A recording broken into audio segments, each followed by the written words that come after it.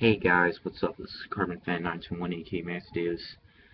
Now, if you guys are wondering where I am at, I am actually at my grandma's house. I'm gonna be staying with my grandma for the weekend.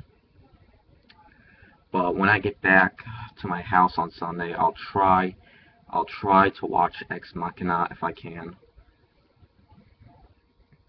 since I already got the Blu-ray for it. But now it's time to review a movie. Um, I'm going to review the three classic Batman. Well, this one right here is classic. So, for next up, I'm going to review Batman Returns.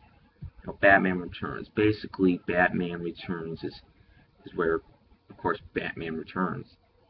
And mainly what happens is, you got the bad guy, who's basically the Penguin. So basically what happens is you also have Catwoman in the movie. So yeah. Hold on.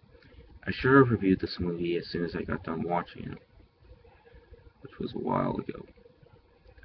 But yeah, this is by Tim Burton.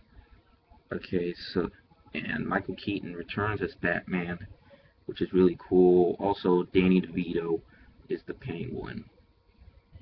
I don't really have to say much about the plot of this movie, but let me just say one thing. This is a really good Batman sequel. This is a really good Batman sequel. I mean, it was really good. Okay, it had good acting. It had good action. It was epic. It was entertaining. Not a single scene bored me to death. And whoever plays Catwoman does a much better job than Halle Berry, because Halle Berry, in my opinion, is a horrible Catwoman. She's a good actor, but I don't like her as Catwoman.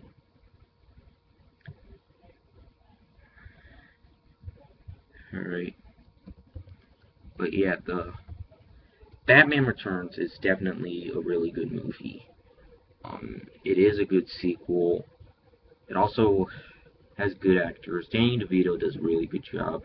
Michael Keaton is better than ever. He makes a badass Batman. So yeah. So yeah, if you have not seen Batman Returns, I recommend the first Batman movie before you watch this movie. So overall, I'm gonna give Batman Returns a 5 out of 5. It was really good.